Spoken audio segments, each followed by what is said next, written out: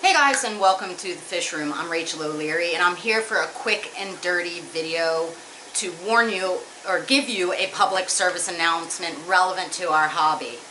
It seems that zebra mussels have been being found within marrow balls, the algae mossballs that you can purchase at a lot of fish stores for the past couple months, most specifically at Petco's. They've been found so far in over 12 states, and I'm sure those numbers are going to continue to climb, and this is a really massive problem. They're one of the most invasive species to hit the US and Canada ever, and the problem is that they have a larval stage to their development, which are minuscule. So even if you pull apart your moss ball, look through your moss ball, rinse your moss ball, it's possible that larvae will be introduced to your aquarium and then potentially into local waterways. So it's incredibly important that if you had purchased a marrow ball in the past several months, that you either freeze it, boil it, or bleach it in order to get rid of it. Now, the scariest part of all of this is if you've already added these to your aquarium, it's entirely possible and in fact incredibly likely that you will have introduced these mussels to your aquarium. And what PJAC, Amazonas Magazine, and pretty much everyone, including the U.S. Fish and Wildlife Service, is recommending is to bleach your aquarium. And I know this sounds scary. I know it does. But we're going to go over how to do that. I'm going to give you a few links to resources that have reported on all of this stuff, as well as have the guidelines on what to do laid out for you.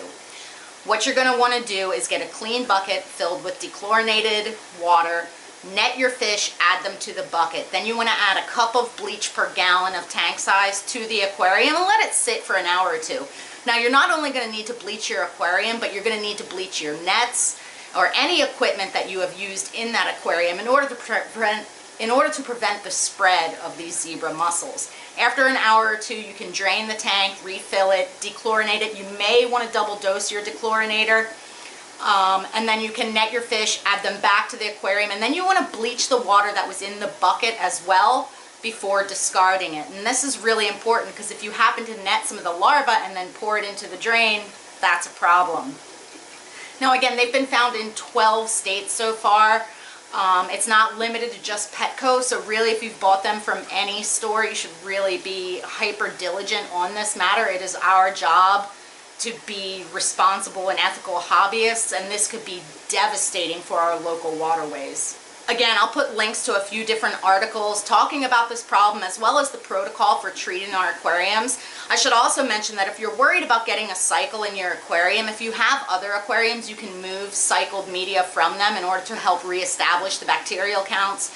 You can purchase bacterial supplements from any number of companies that make them.